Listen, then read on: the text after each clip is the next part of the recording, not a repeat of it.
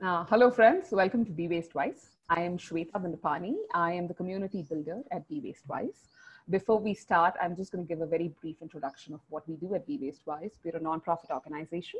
We are trying to address the need for knowledge dissemination in waste management. Be Waste Wise started with the belief that consistent education leads to sustained long-term change. And we very strongly believe that anyone working with waste, wherever they are in whichever part of the world, deserve access to latest thinking, to the latest case studies, and just the wealth of experience that's available worldwide. And as we are in very uncertain times in most parts of the world right now, we understand that the need to address the climate crisis is immediate. And today we're going to talk about reducing food waste in hotels and restaurants. Gijs, who has moderated other panels for us in the past, is going to be the moderator for this panel. If you have not seen the other panels that he has moderated, please head to the video panel section of our website and you will find them there. He loves setting up initiatives which solve complex problems, especially in areas of circular economy and waste management. Today with us, we also have Anna, who's a project leader and research fellow in marketing at Hotel School The Hague. And we have Carlos, who's an associate professor at the University of Applied Sciences and Arts of Western Switzerland. And before I hand this over to Gijs, just a reminder to all of you that we will be taking questions. So please use the Q&A section. Please start putting in your questions as soon as you get them, and Gijs will ensure he gets them answered. Either he answers them or he posts them to the panelists. So yes, welcome to the panel and over to you, Gijs. Well, hi everybody. I hope you and your family are doing well in these strange days of COVID-19. Wish you a warm welcome to this webinar, and today we will focus on the topic of how to reduce food waste in hotels and restaurants. I'm really excited to host this one because today we have two great knowledge experts online, Anna and Carlos, who have been introduced already by Shweta. This is the fifth in a series of webinars about food waste, which me and Be Waste Wise and Kat Heinrich organized together. And our previous episodes are online available. Well, if you're watching this live, please use the Q&A function for your questions, and let's go for it. So about the topic, in 2015, the nations of the world adopted the Sustainable Development Goals, including a call for halving the rate of food loss and waste by 2030. One of the industries which uses food in large quantities is the hospitality industry. In hotels and restaurants, there are opportunities to reduce food waste. And the question is, which innovation strategies can you apply to increase sustainable hospital development? So our first speaker is Carlos Martin Rios. He's an associate professor management at the École Hôtelière de Lausanne, and he has authored an impressive amount of publications and acted as an advisor to various companies and research centers on sustainable innovation management programs. On a personal note, I'm really glad that Carlos joined us today because he's actually now on a sabbatical leave, and he's willing to spend part of that time on this event. So, Carlos, can you briefly introduce yourself to the extent I didn't do that already, and share your views on the topic based on your work here? Yes, sir. Thank you. You did a great presentation, by the way. First and foremost, I would like to send my warmest regards and a lot of good vibes to the industry. Food service and hospitality, they are coping with a terrible situation right now. We hear on the news what is happening these days is just it will have a long-lasting consequences for the industry, and I think that to some extent the old must help in whatever way we can. In my case, is like by doing what I think I know best, which is doing research. I'm basically a researcher on the area of service innovation, and for the last 5, 6, 7 years, I've been working a lot on the area of sustainability. Sustainability broadly understood as the way companies, hotels, food service, and other service industries can adopt the SDGs, can get closer to the sustainability principles and the social, economic, and environmental aspects. And one side of my research is on food and food waste. I'm doing quite a lot of research on this specific topic of improving the way we understand the food waste challenge. So that will be my introduction. Should I go ahead with my presentation now, or? Yes? Yes, please go on. Okay, so then I will take the next few minutes to explain briefly, and extremely briefly, what I've been doing on research and what I can share with the audience. Let me please share the screen with you. Okay.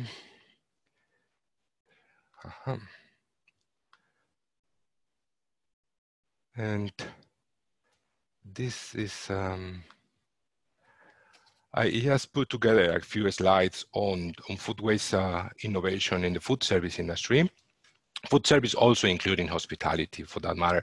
My research is basically mostly at the management level, top management level, at the strategic aspects of managing food in the industry, but also understanding the food supply chains and the food value chains. I'm here just talking briefly about what it is specific to our webinar today.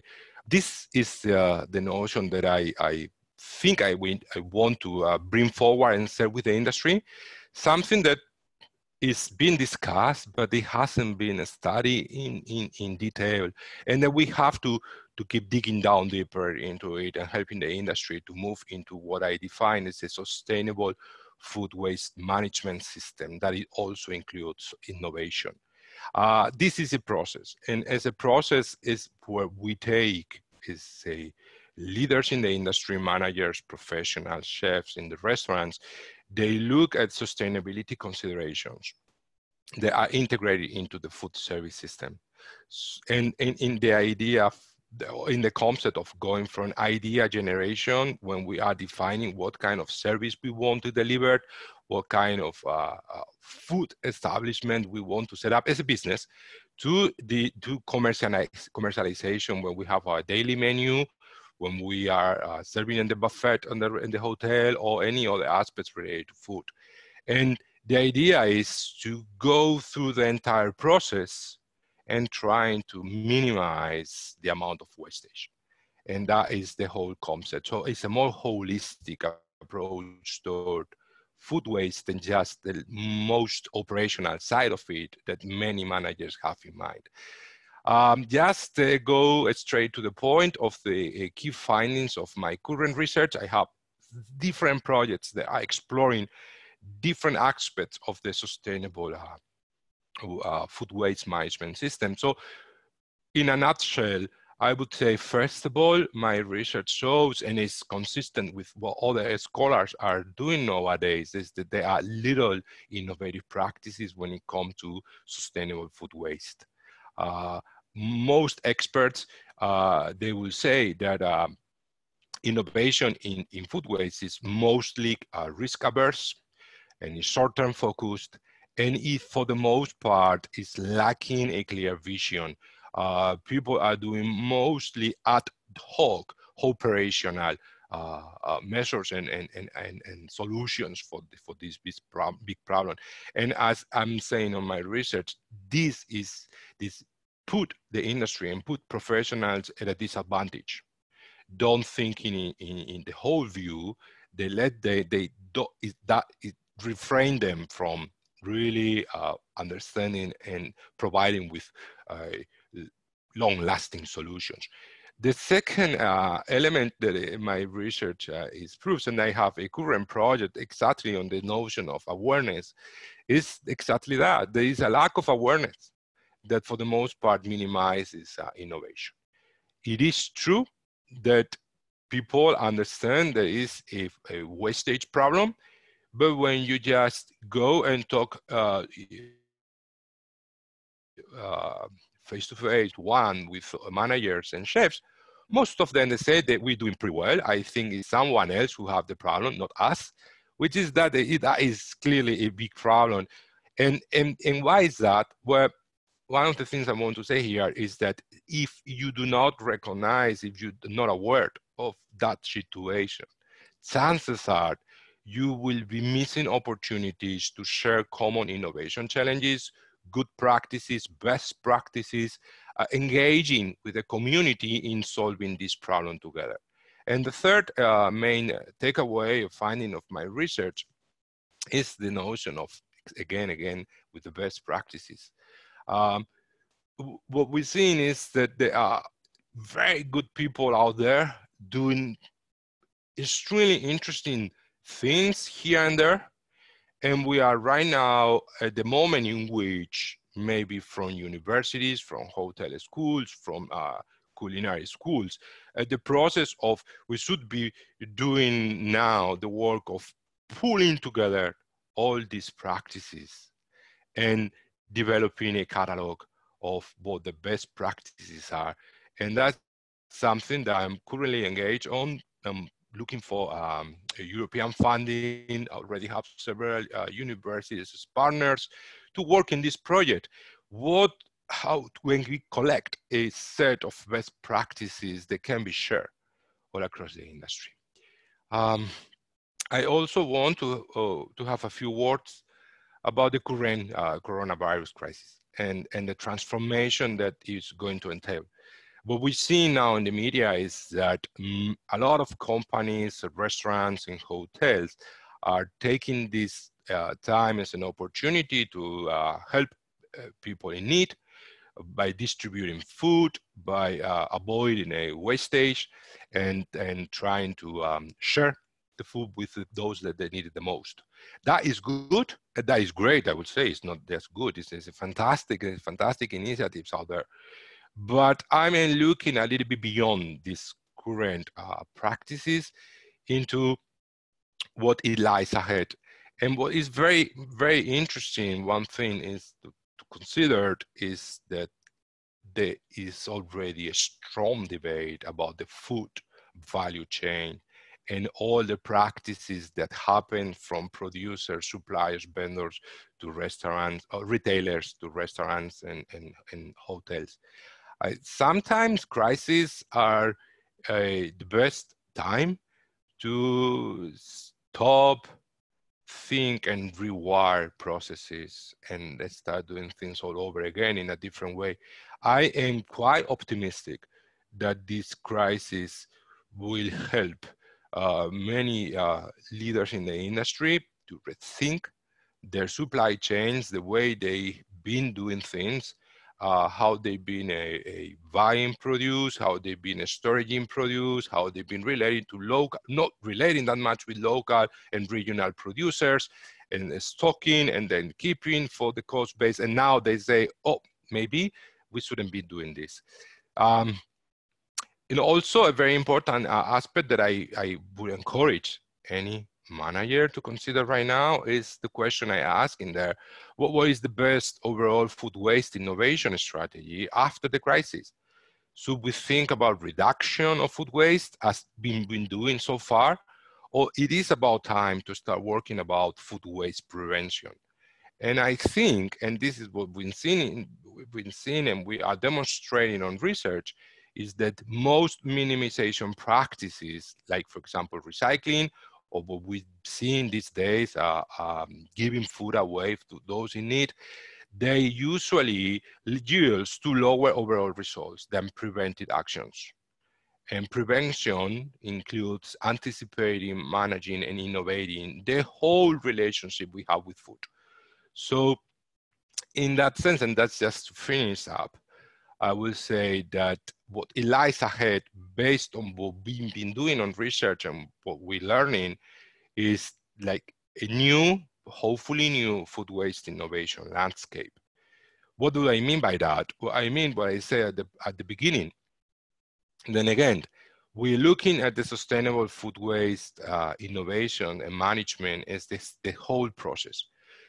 We have to stop looking at individual practices, ad hoc practices. When we have a problem, we go there, we solve it. But we need to start thinking about the whole sustainable food waste system and food management system that is in aligned with our sustainable principles. Why is that? Well, first, most interesting enough, my research and all my conversations with restaurant owners, hoteliers, chefs, is that for most of them, food waste is just primarily a cost factor. And they only take action when they realize that they are losing money. And this is kind of a paradox, as I say, because it's very interesting that our industry, in general, hospitality and tourism, is an industry with low margins, lower profits than other industries. And yet, we think of one of our most important resources, which is food, only as a commodity that we don't have to think much about it. We just have it there, it's up for grabs, we take it, we use it, we deliver the food, and that's it. I think that's a very interesting paradox, and we hopefully we're seeing a moving away from this kind of perception when we now see more restaurants, more chefs, more hoteliers thinking of food as a value, as a cultural value, as a principle with is related to our roots, social roots, our heritage, our who we are in a way, and we should treat food with care, right? And that would be again how I finish is this question about the awareness. And when I talk to owners and chefs, few of them talk and think about food waste as an aspect that relates to social consciousness, to sustainability, or even to better work practices. Are we doing the right things all the time in the back office, in the kitchen, in terms of manipulation of cooking and serving? Are we controlling the process from what I'm saying at the first, from this sustainable food waste, food management system approach? And most people, most managers do not. And what is very, very, very much interesting, and with this I want to finish, is with the word awareness. One of my latest projects, and right now is an article that is under review, hopefully to be soon published, clearly demonstrates that no manager, no chef will ever claim that they don't care about food waste. Everybody cares, right? But what is very much interesting is when you start asking about the specific practices to minimize food waste, to reduce food waste, or to prevent food waste, most of them get kind of taken aback and say, well, we don't need that.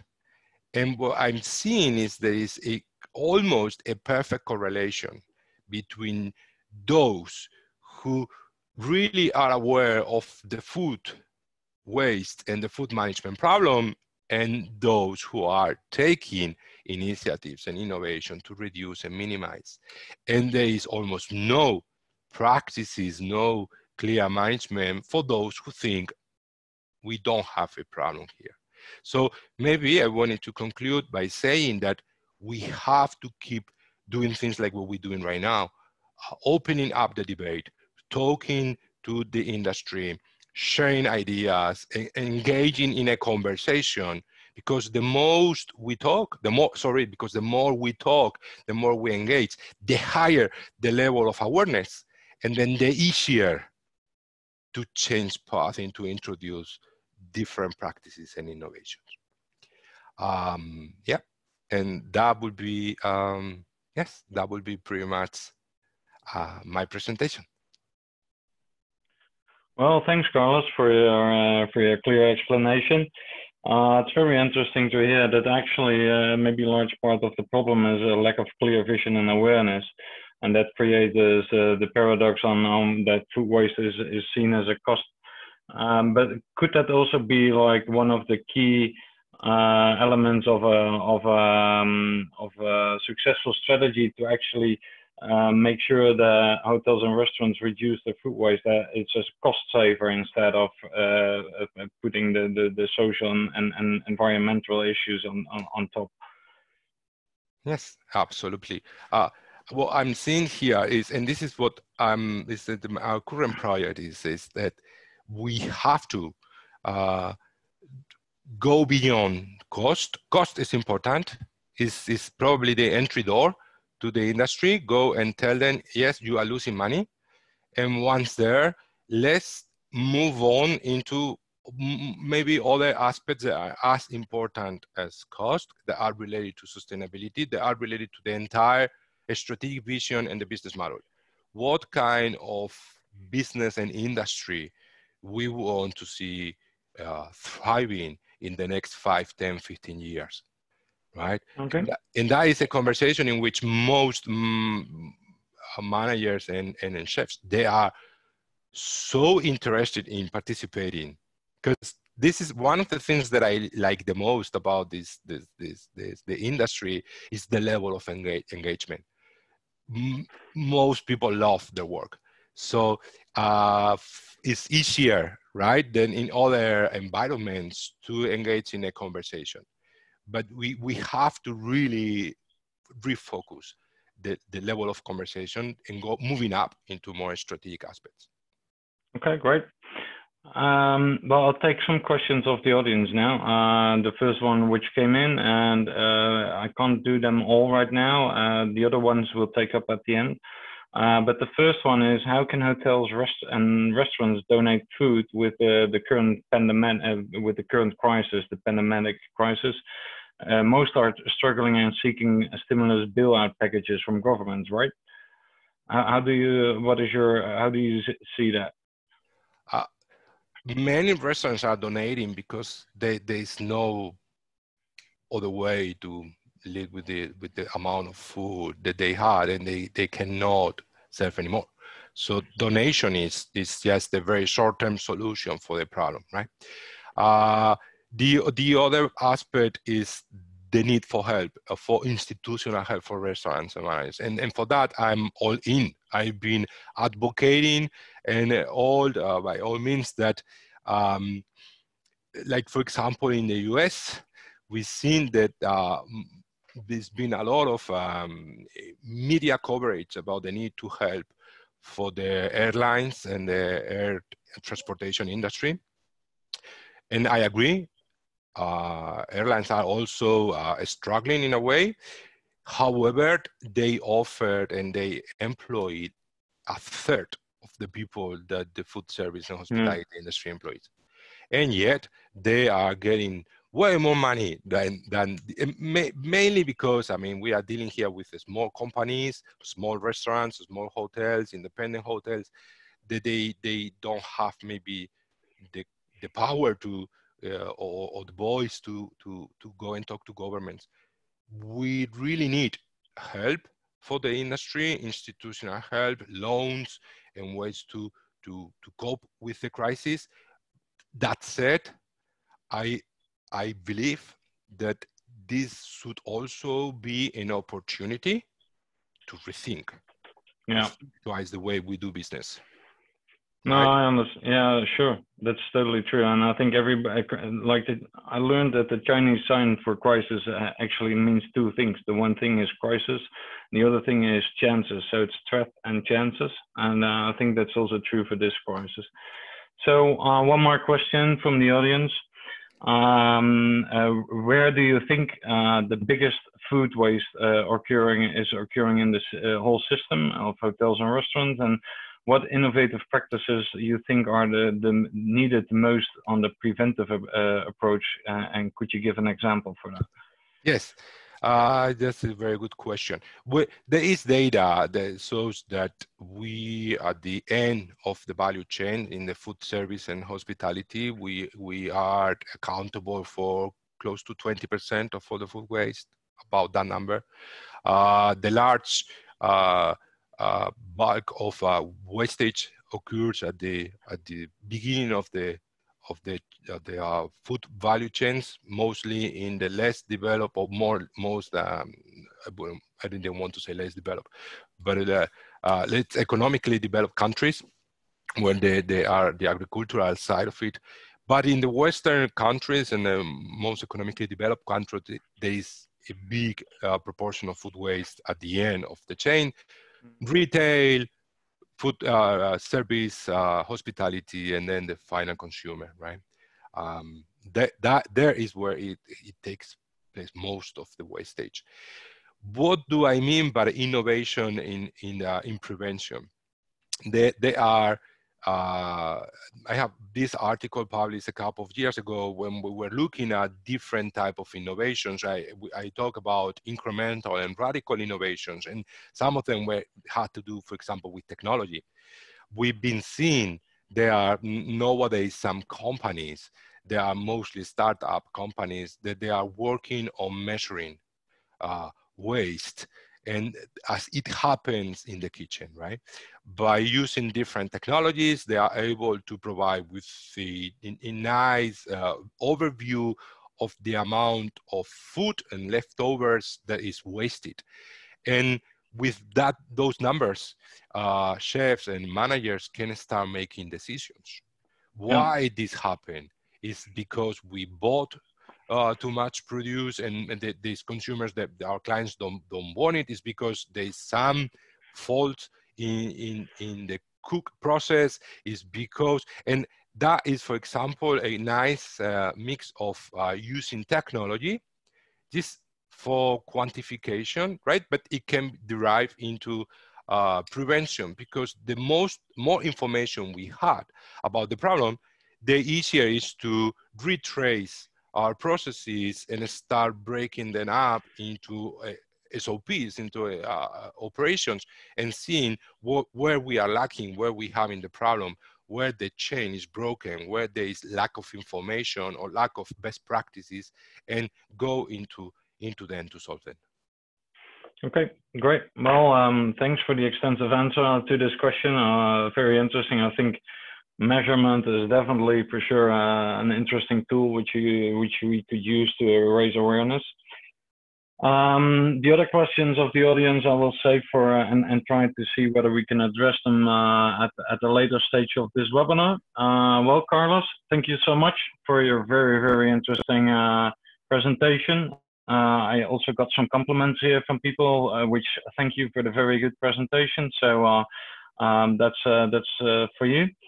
And it's now time to move towards our next speaker. I would like to introduce to you Anna de Visser Amundsen. Anna is a project leader and research fellow in marketing at the Hotel School The Hague. And she's also a doctorate candidate at the Vrije Universiteit Amsterdam. Anna and her team work closely with both students and industry on food circularity and waste-related projects. I'm looking very much forward to Anna's approach, especially because her work is around my corner. So please take it from here, Anna. Introduce yourself and share your view on the topic based on your work. Thank you very much for that introduction, Gijs. Delighted to be here.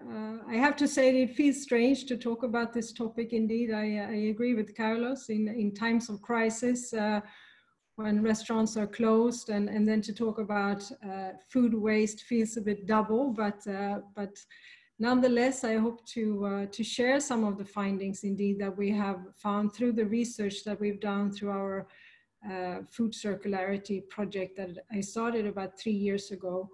A bit more out of the need and a moral sense that I felt that we're educating the future leaders of the hospitality industry. We cannot not do something about this problem. And seeing that we're, and I tell this because it's relevant later in my presentation, that we're operating 6 restaurants across 2 campuses, we can also do a lot of things in practice. So we can actually bring food into our restaurants that would have otherwise been wasted, yet it is still fit for human consumption. and really get our students to work with this type of food, understand how it should be and can be treated, prepared and served and presented in a way where it actually, rather than being wasted, it regains its economic value. So that's how the project started very much. And as we grew into it, I felt also, yes, that's very nice. And we call that rescued food. So actually, from my research perspective, I looked particularly into how do we actually market this type of rescued food. But I also felt, in coming back and linking into Carlos' story, that that's nice, but still sort of we're recuperating food that would have otherwise been wasted, but we also have to go to the core of the problem and really see how can we indeed prevent food from being wasted in the first place. So that's sort of the choice that I made today to focus this presentation on and to share some of the findings. I've done a lot of field work in particular, field studies, and just on that note, I'm gonna start my presentation. I'm gonna share my screen.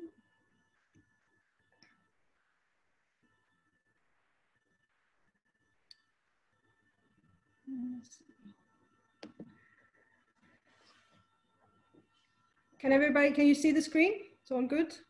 Yes, we can see it. Thanks. Very good. So indeed, we talked about this a little bit, and I'm sure, Gijs, you've covered this a lot in your podcast, the amount of food that is being wasted and the consequences that that has environmentally, socially, and economically.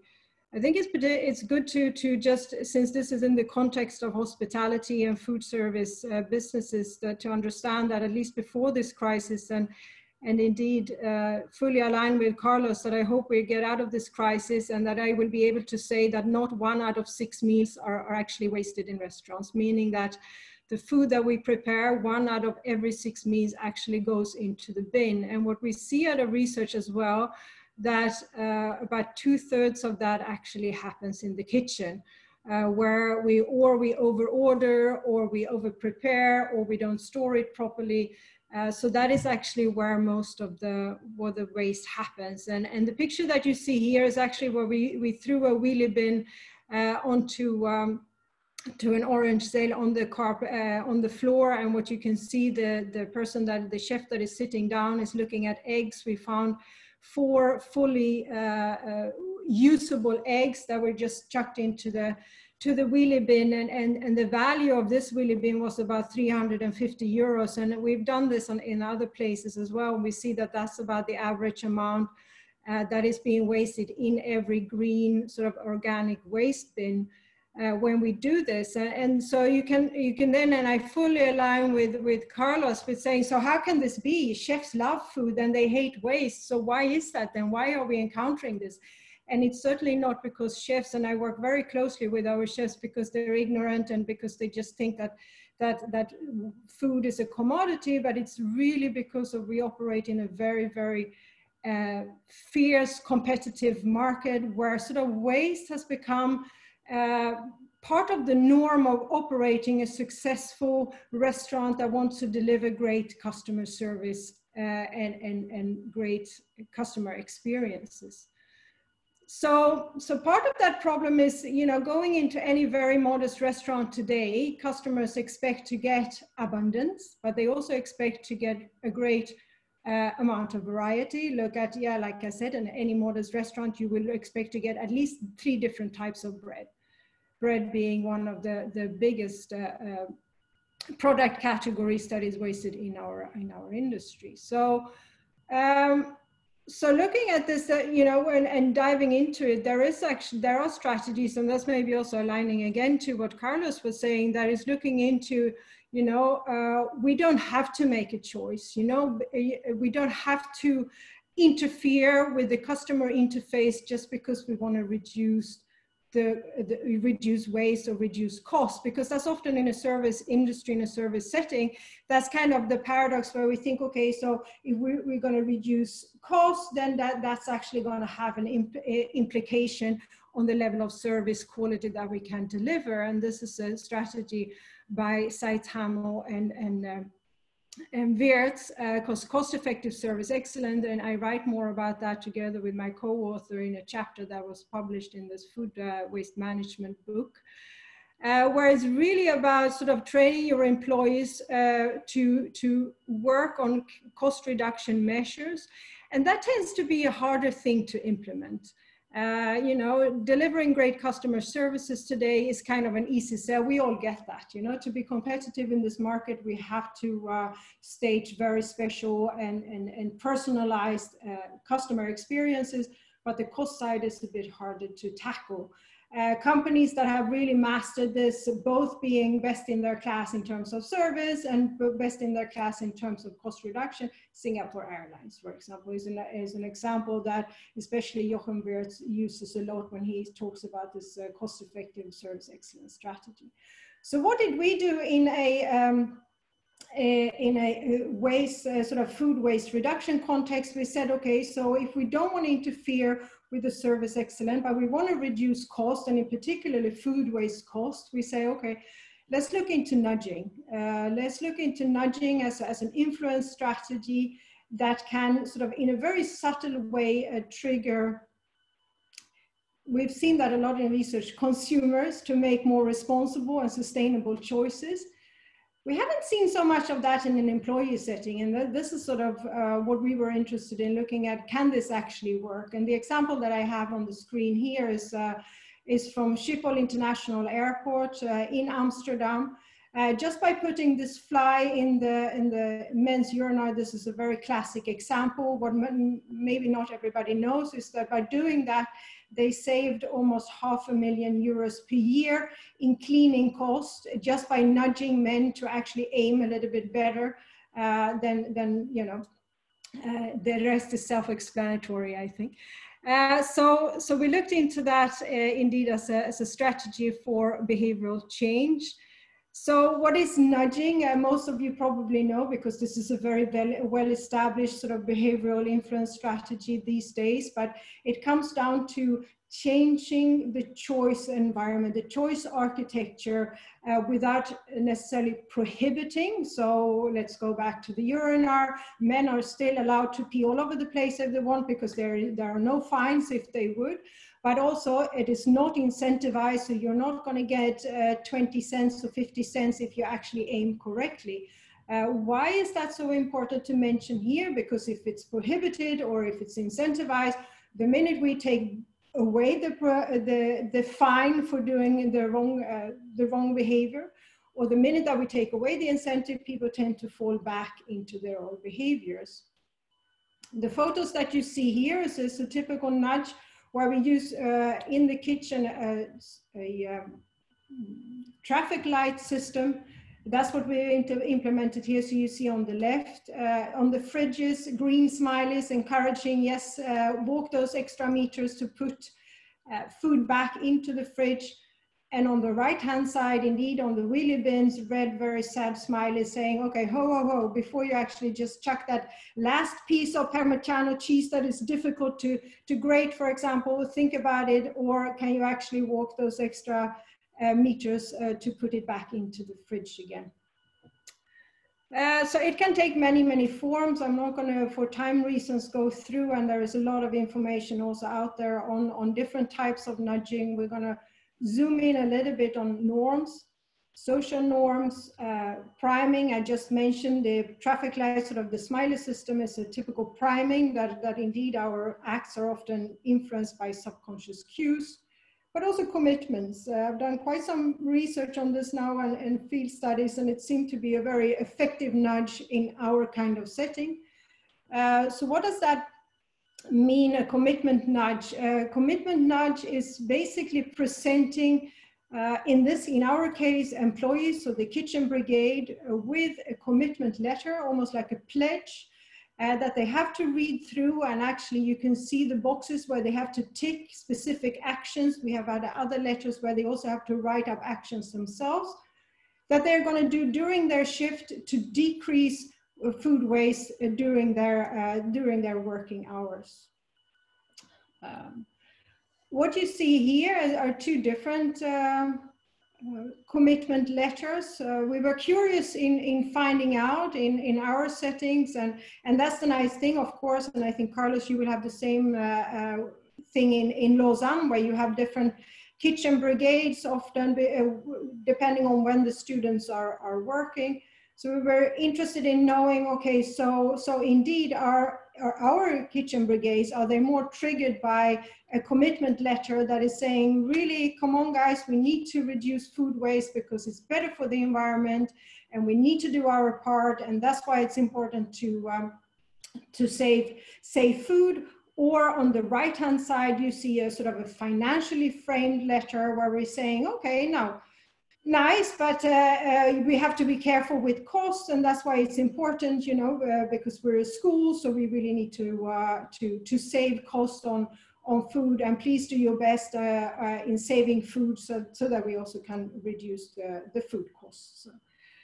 So when we did that, we ran the different conditions. First, we had what we call a zero measurement, or often called also a baseline measurement. That was for 2 weeks. Our restaurants open from Monday to Friday. So that means for us 10 operational days. We had the environmentally framed letter that I just explained to you for 2 weeks, and then a financial frame. And again, these were different kitchen brigades. What you can see is that when no nudge is implemented, we see that our waste level over those 10 operational days were 610 kilos. And when, let me just put this, and when we have an environmentally framed commitment letter, so they had to sign it every Monday morning when they started, it actually decreases with almost 23%. So that's a significant difference also in research, where we see, if we calculate this to money, because I do agree with Carlos also here, that this is a great incentive to get chefs on board. To really translate this into what does it actually mean? Well, in this sense, it means that, okay, we saved almost €1,000 in 10 operational days just by having our staff signing these commitment letters. They don't cost very much. So the effort of doing that, so I think most of my work is also intended to show that there is a lot to be gained. There are a lot of low-hanging fruits that we can do. Because I think that's the biggest fear also for chefs. They want to save their food. They want to operate, especially in an industry that operates with very, very tight margins. They want to save on food costs, but it's often the how. And often the solutions are elaborated, sophisticated, technological solutions, and that scares them off. So what I've seen is that when we do this work and we say, listen, 22%, that's a step forward. But not only that, it also gives them a lot of insights in how much is actually being wasted, because that is exactly what Carlos also mentioned. When you talk to chefs, oh, we don't have a problem. Oh, it's the guests, they are the ones that are wasting it. But again, the guests, the plate waste that we're seeing, that is often caused because maybe the portion sizes are too big, and we haven't really measured how much we're actually putting on the plates, and if that's really necessary to have 3 potatoes rather than 1 potato. And it might seem very trivial, but over a shift or 2 shifts, or over a week or over 2 weeks, that translates into a significant amount of waste. So that's on commitment letter as sort of a tip to work with. Another, let's see if I can move on in this presentation. There we go, social norms. Social norms are really guidelines of how other people behave. We kind of look at others and see how they behave and what they are doing, and that's sort of how we are socially constructed to very much follow the crowd in that regard. So also something that we've seen a lot out of research, especially out of behavioral economics and on nudging in a consumer setting, that telling people, okay, so this is actually what other people are doing, then consumers tend to follow. So we were very curious here to see if we can actually trigger the same behavior for employees. So here you see an example of where we're saying, okay, so as a community, we're working really hard in reducing food waste. Are you going to do your part? And we put these posters up in around the kitchen. This was an experiment that we had, it's now about two years ago, but this is also fully explained in the books chapter that I mentioned earlier. By only doing that, again, we decreased, so only those, again, posters, not very difficult to develop, also not very expensive to put up in the kitchen. We see an average decrease of food waste with about 25%. This was a saving of about 14 kilos per food per savings of 14 kilos of food per day. And yeah, almost 100 euros per day saving. So also not only looking at it from an environmental perspective, what that means, but also it really sort of contributes to the bottom line. Finally, so I think a lot of the work that we've done sort of in the field, I mentioned only 2 of the studies, kind of led up to a conversation with national organizations in the Netherlands. Samen tegen voedselverspilling is a foundation that was started by the Minister of Agriculture in this country and other larger companies, one being the Rabobank, one of Europe's biggest banks, who was the initiator of, as part of their Food Forward program. They said, okay, we really, again, talking about low-hanging fruits, we want to sort of really help and put the food service sector forward as a good practice example where we can really make a difference and quite quickly. So we got together with Rabobank and some other companies, about 4 other companies, a software technology company also, who helped us with the measurements. And said, okay, we're going to launch as a multi-stakeholder partnership, a national food waste challenge. In the end, we had 174 participating restaurants located nationwide in the Netherlands. Like I showed you before in the other studies that I've done, we went in for 1 week and took measurements in these restaurants for 1 whole operational week. Some restaurants also measured themselves. And then we implemented various interventions. And then we came back again and we took 1 measurement during 1 week again to see what the effect had been of the interventions that we had implemented. These results are now under also under review by papers. I can't give you the specific results of the interventions, but I will show you the type that we use, and also the overall effect of the interventions for the whole challenge. So this was again a commitment letter. This is again the social norms that we talked about. This is in Dutch, and it says, "Be creative. Your chef is reducing food waste. Are you joining?" And then it's photos of, okay, so if you have leftover bread, make croutons. If you have leftover veggies, make a vegetable soup. If you have peels from an apple, make an apple juice, just to sort of trigger and also prime employees to really understand, okay, maybe I can actually do something with those leftovers rather than chucking them in the bin. The second one is more of a social intervention, is what we call a block leader, help your ambassador. And then sort of here, the kitchen team themselves, they actually choose someone who's going to be the ambassador of reducing food waste during this period. So help your ambassador against the fight against food waste. It's good for us, it's good for the environment. And the other one is also very, very common in social intervention is a social comparison feedback. So then Estée Stroker is a famous, she was the youngest female master chef in the Netherlands. So sort of she was the image of the whole sort of food waste challenge. And we measured in her restaurants, and she has a potential of saving 300 kilos of food every year. So we used her also on the nudges and sort of as a social comparison, because of course, after we had taken the baseline measurement, they got a sort of, all restaurants got a benchmark report. Okay, this is where you are and what your savings potential is. So they could actually compare themselves against this poster. Okay, so can I save more or less? And then Estée Stroker, who can save up to 300 kilos a year.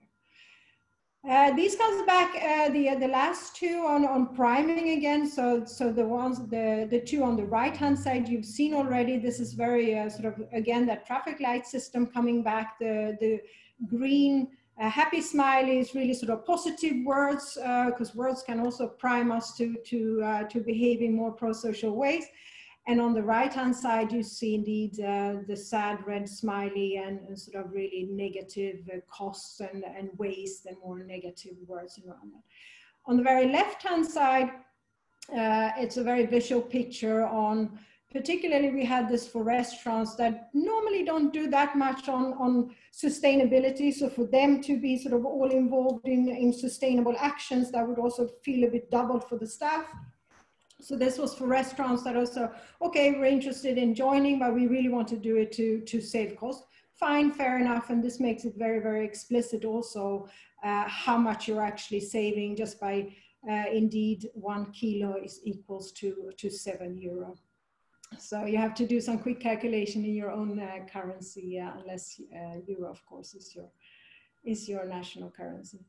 Where did we put these up? Just as I showed before, on refrigerators, freezers, trash cans, on doors above the sink, but we also had some nudges that we sent via mobile communication to remind the staff. Overall results, very happy to say, overall we reduced across the restaurants, reduced the food waste with 21%. That meant that we actually saved over 75,000 kilos of food, with a saving of 775 euros and over 150 kilos of carbon emissions. So really, really great results there. And I'm not sort of reporting this per se from, oh, look at how good we are, but more in sort of the last slide, which I again really align with Carlos. It's really about teaming up. Small efforts are good, but teaming up, you can really, really do things on scale, and we can do things on scale, we can really have an impact. And I think for us, this meant that we actually had the Vice Prime Minister of the Netherlands presenting the results at one of the biggest trade fairs in the Netherlands called Horecava, together with the CEO of the Rabobank, Wiebe Dreyer.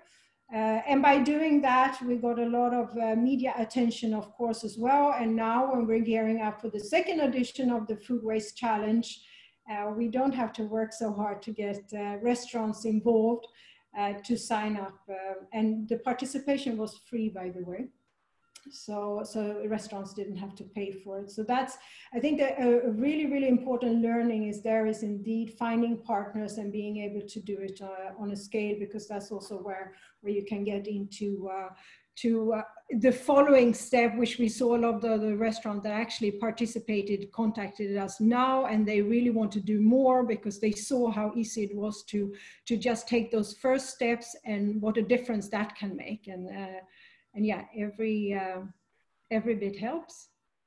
That's the end of my presentation. Thank you very much for listening. Well, thank you, Anna. It was an extensive presentation, I think, with some very interesting behavioral techniques which you tried. I for sure have a lot of questions about that, but due to time reasons, I will directly go to the questions of the audience. So I've got two questions here for you from the audience, and the first one is from Glenn Goodwin. How are these research findings being affected by what is happening to you all now? So how can it be affected actually, what these research findings? Please keep your answer a little bit short so that we can address as much questions as possible. Well, what I particularly hope is that what we've seen is that we haven't seen any other measures on that scale that have actually measured food waste. And we had a lot of skeptical restaurants coming into it. So what I hope going forward, coming back when restaurants are opening, what I really hope is just start measuring, measure. In Dutch, there is a nice saying, say, meten is weten. So to measure is to know. So that's my biggest hope. Okay, very good. Very good. We'll hear that. We heard that story. Well, that's Carlos also his point of view. So I think that's a very important one, and we should measure more. So the next question would be, I think, a very interesting one from Cyrus Kimani. From experience research, where is the food waste most concentrated? Is that pre-service or is that post-service? Do you want to take that, or do you want me to take that, Carlos? Yeah. So what we saw when we measured the in the restaurants, because we did make a division between kitchen waste and plate waste, the majority of waste is happening actually in the kitchen. Having said that, the most expensive waste is the waste that is happening on our plates.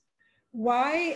Not only because it has been produced, so it's expensive in terms of the labor that has gone into it, but it's also most expensive in terms of the resources that have been used in preparing it. Think of the French fries that go into the fryer. So the €7 that I've used here is sort of an average number, but if you look at the cost of plate waste, it goes up to even €10. Okay. Carlos, do you want to add something?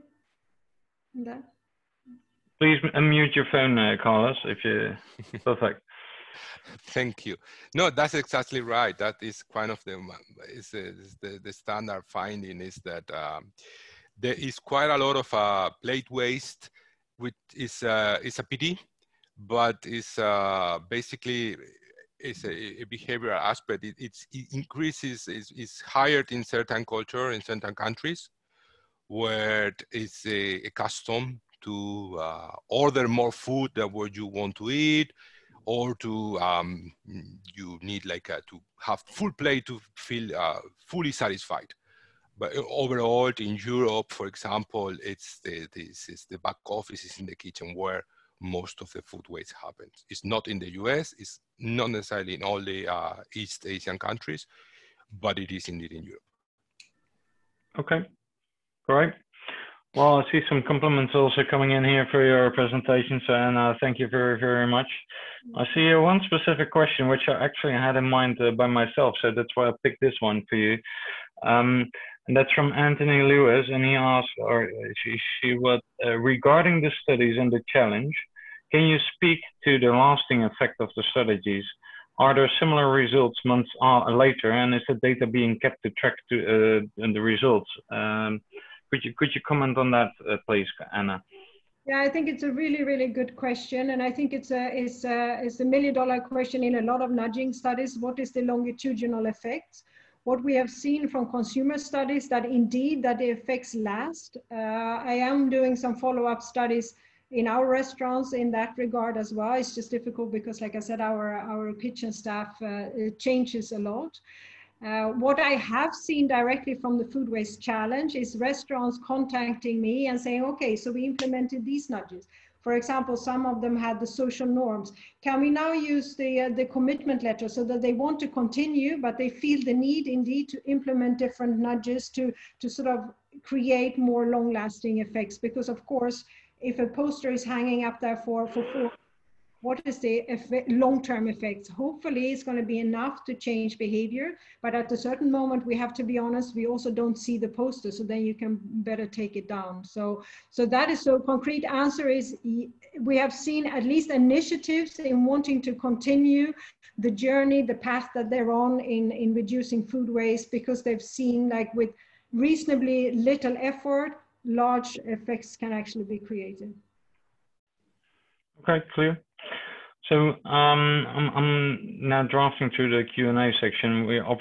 I'm trying to get as much questions as possible, but I'll just pick the ones that I think should be answered first. And this one is for Carlos actually, and the one is could you, and maybe also for Anna, but maybe could you suggest some guidelines that exist regarding good practices on food waste management in the hospitality sector? Well, there are some companies, particularly hotels, that are developing a best practices and guidelines. and I don't know if they are publicly available, but what I can say is that if we have to summarize practices, innovations in a very simple way, I will go by first measurement, as we all said. What you measure is what you can quantify, and then what you can manage. So first measure, and then secondly manage. By management, I mean different aspects. Plan, create a budget, where you can understand the consequences of the raw material that you buy. Buying certain produce will create a higher, lower amount of waste. So with the planning and the budget, anticipate what is going to happen with what you buy. Then innovate in the way you coordinate with suppliers, with retailers, with vendors. Please, I don't supply this type of food or in these conditions because it will increase food waste, because it's not worth it, because I don't think it is good for my business. Thinking of business, then go into your menu and think carefully about what you are offering in your menu, what kind of food you offering, what you're offered in the sense of the amount of food that you need to have in your kitchen in order to deliver and to be up to the standard, what kind of level of quality. Do you want to get into more local produce? Are you part of the value chains, for example, including a garden and having your own vegetables in the back of the restaurants or the hotel, wherever you can do it? You cannot do that in every places, but there are places in which you could, and restaurants should be thinking about it. And then I think about communication. Communicate and engage with your clients. Clients, for the most part, don't care much about food waste in a very specific sense. Like, you don't think about peels, you don't think about bones, you just go to the restaurant to enjoy your meal. But how about asking and checking and benchmarking with customers? Is it okay to share, for example, half portions? You have on the menu, you have the full portion and half. And some people might say, I'm not hungry for the full plate, so I'm happy with half. There are other alternatives offering 2, 3, 4 dishes. Some people say I'm happy with the main and the dessert. Other people prefer the whole thing. And there are ways to engaging with your customer indirectly into reducing food waste. And that's also a way to minimize food waste. And finally, and that's very briefly, I didn't talk about it, but one very large project in which I've been working is to looking at all the different disciplines that are being studying food waste. And not only management, not only in gastronomy and cook, but also chemical engineering. And this is a very interesting point that we have to make. Why don't we try to bring a little bit more science into the kitchen? Because science, as a chemical, as a food science, engineers, they've been doing a lot of research on properties, on the life of the products, on things, on very simple things, like if you mix vinegar with whatever, the food will be wasting in half an hour. And these are things that we can start engaging, like the whole community of experts into reducing food waste. I hope I gave all the guidelines I can. Very, very good. Can I just add some very, very operational things, also maybe aligning to, and that was also a little bit what I said, think about all the varieties that you offer. Is it really needed? Side plate, is it really needed? Think about all the garnish that is on the plate. Is it really needed? And is it really appreciated by the guests? So really looking at and really researching and measuring. So what is the trade-off then? If I just reduce the garnish a little bit, is that really going to impact the customer experience that much? And it might actually save me save food waste, but also save money at the end of the day. So those are things, looking at a buffet, for example, what is the routing? Making sure that you have all the cutlery and napkins and everything at the beginning, so the hands are quite full to avoid guests from really heaping up food.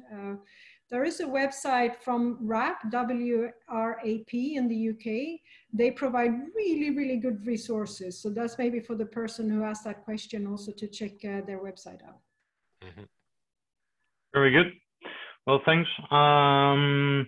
Just another question, which is more focused on small restaurant owners. Without government legislation, how do we convince small restaurant owners to switch to more sustainable waste management practices? Could you shortly comment on that so that we maybe have room for another question? Yeah, if I can just say, for us, when we ran the food waste challenge, it was really demonstrating that they were throwing away their own money. Okay. Yeah, and really showing for every kilo that you throw away, you're actually throwing away your own money. And that was a big trigger for a lot of them actually to rethink and at least embark on the journey of starting measuring. Because of course they said, yeah, but we don't waste anything. So that's the €7 a kilo, which works, right? Yeah. Okay, perfect. I will just add, in here, for example, in Switzerland, we started seeing some regions that are taxing garbage. And we've been seeing a great reduction in food waste once the restaurants must pay for the garbage. And it's this a very, very interesting approach. At the same time, legislators and all the institutions are educating, training restaurants into ways to reduce food waste and therefore having to pay less for the wastage. So legislation is extremely important as much as the business perspective, the cost perspective, and also the consumer perspective. But I'm thinking it's a multi-stakeholder perspective. We have to have everyone involved in the conversation, and helping restaurants is there's one thing that I'm seeing in some other countries, in France and other places. We started by blaming restaurants, by blaming the retailers, and that is not the right approach, because we are all accountable, we are all responsible, households, retailers, everyone is part of this challenge, and we all have to collaborate for it. Okay, cool. Just moving on to the next question. This one I liked because it's from a different area of the world where I work, at least at this stage. It's from Oliver Presley Leach. Having done a food waste project in Saudi Arabia, we noticed that culturally, restaurants are under pressure to provide very large portions. So it's about the portion size. Are there any nudges, examples, so maybe this is for you, Anna, to change these cultural practices and pressures in this specific culture, or maybe in general? I think that this really comes back to, first of all, training the staff.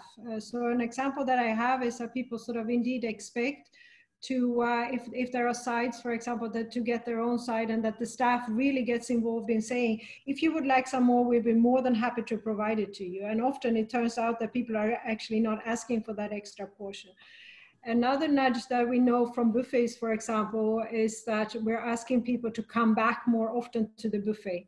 What happens a lot is that people feel the need to keep up a lot of food, but actually by putting small signs on the buffet and saying, welcome back to the buffet again and again and again, there is no need to heap up, and you make it socially acceptable for me actually to revisit the buffet more than once and coming back 2 or 3 times. And with that, we've seen in some studies actually food plate waste going down with 21% even.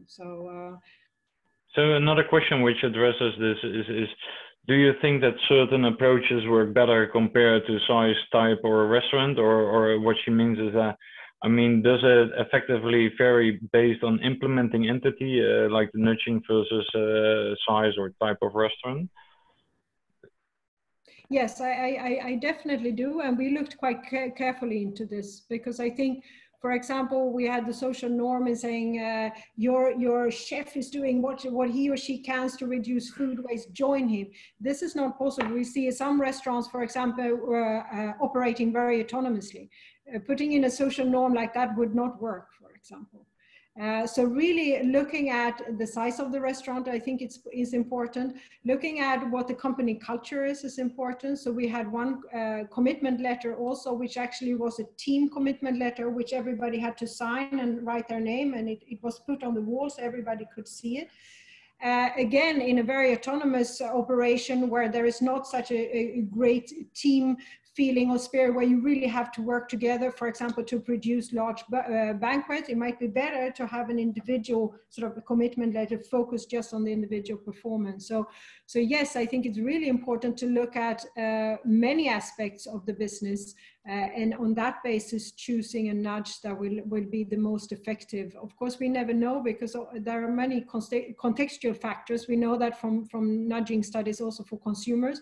Sometimes we see really large effects and sometimes there are no effects. So just because it hasn't worked the first time, that's why that sort of experimental approach is very important to adopt as well. Does that answer the question, Gijs? Well, to me, yes. Yeah. Just for Carlos, Anna was just mentioning, for example, the buffets, buffets. Like, and there was one question about that to you. Do you think that it would happen that the buffets and or the buffets, what will happen with it in the post-COVID area? Will they still be around, or will that change somehow? Wow, that's a good question. Actually, I am being an advocate of trying to get rid of buffeting as much as possible. So, to me, there is some fundamental things that are wrong with buffet. I've been working closely with hotels, and sometimes when you see what happened after like the breakfast buffet in a 5-star hotel in the morning, and you see the amount of food that is wasted. You see bottles of champagne that are like half weight, and then you need to get rid of them. Oysters and lobster and all this type of very expensive seafood and other things that just been in the buffet, and then you need to get rid of it. And I think here again is a big question, like what kind of relationship we have with food, and this is the consumer, that is also the society, and it's also kind of this level of craziness in which we are living in. You can be here like 20 kilometers away from my house in the middle of the Alps, in Switzerland or in France or in Austria, in a 5-star hotel. You have the early morning buffet, and you fly in lobsters from the Caribbean. But are we really thinking twice about what we're doing with food, right? I would like to see, and I would like to think that at one point people will start questioning, why do we have mangoes at 2,000 meters high altitude in a hotel in the snow season? And what is going to happen if you don't eat it? The whole carbon footprint of that piece of mango that goes into this ski resort, and it's totally wasted. So yeah, it's I have a very strong opinion about that. Hopefully, if we increase the level of awareness and we see that I've seen a trend, we might be changing the way we relate with food, and particularly with the buffets. Sorry if I was a little bit less academic and more talking about. No, I like personal notes, especially on these ones, because I think that we're all persons as well, and we should do things both from the mind but also from the heart. So yep. It's very important, Carlos. Thank you for sharing this. Okay, we're running out a little bit of time. I'm trying to address one or two more questions, and then we're going probably to wrap up. One of the earliest questions we received was again about the best practices, and it was actually to you, Carlos, but Anna, you already provided some answers as well. Just to move on, if I was a restaurant owner or a hotel owner, I'm looking for best practices, obviously. And the first question about that was, could you pinpoint some of those best practices and easy to implement in daily practice, either in a household or in a hotel? Just if I'm thinking now, I would like to start, what are the first things that I should be starting with? I really think that if you start a restaurant, start really, again, sorry for being repetitive, but just start measuring. And we did that in a very simple, very pragmatic way. We provided, first of all, use transparent bags. That's a nudge in itself, that you actually see what is being wasted. So all the organic food goes into a transparent bag. Second of all, you put a notch on it. And what we did is that we provided the restaurants that measured themselves and our teams that went in to measure with luggage scales. You know, the scales where you can actually put your suitcase on? Yeah. So of course, the food waste bags should not be too large, because you can't carry, because they only measure up to 40 kilos. So then you have to, of course, use more bags. But you can start that tomorrow. You can really start that tomorrow. You don't have to make very, very expensive investments in different bins or in computer systems, because that is what in my experience, talking to chefs where they're the most, and many hoteliers as well, so not only in the kitchen, is that sort of the overwhelming technology, or I have to redesign my whole menu, or I have to invest in a whole inventory system. But start there. Start understanding what actually ends up in the bin. And if you start tomorrow, critically look at your menu.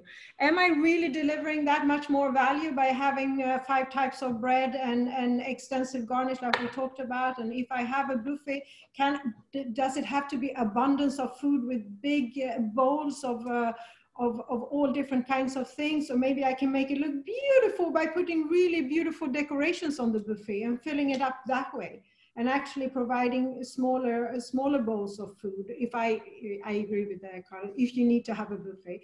But I mean, not having a buffet is just such a large step for a lot of restaurants today, because it's like I talked about, they're just afraid of interfering with the customer interface. So experimenting with those triggers is really understanding and what is the value for the guest. And sometimes you might make the wrong decision. That's okay, and then change it back or try something else. But I think that is also what Carlos also looking at a more sort of innovative, design-based sort of research cycle where we sort of really iterate and try new things and change and evaluate and see what works. Great. What would be your recommendations, Carlos, if I would start tomorrow as a restaurant owner? What I said before, but if I have to add something else, I would say a very simple first step is, I would say, twofold first step. One is train your employees, talk to them, communicate and train, but then also engage in a conversation with your customers, which is not expensive. It's something that anyone can do and anyone should do. And at the same time, keep an eye on your food and think about what kind of food waste is avoidable and which one is unavoidable. And for the one, focus on the one that is avoidable. It's just a very incremental step, but a very useful one. Why am I wasting something that is still useful? And as soon as you start asking this type of very simple questions, you come out with answers. Because what I said at the beginning, many times the problem is just a problem of awareness, that you don't have the time to stop and think why these things are happening. So just look at it and say, yeah, there are peels and there are bones. There is nothing I can do about it. Perfect. Let's move on. You just put it in the right bin. But what about these other things? And that Anna's picture was amazing. Like when you see that, when you just put it on the floor and then people say, oh, wasn't me.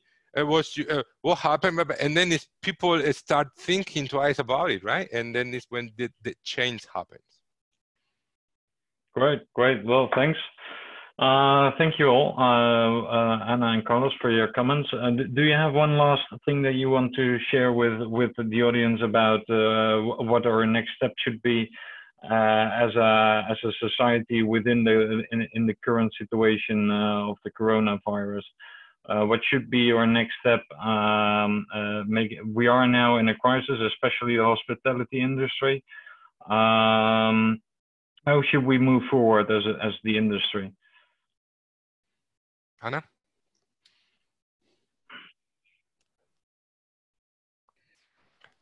I feel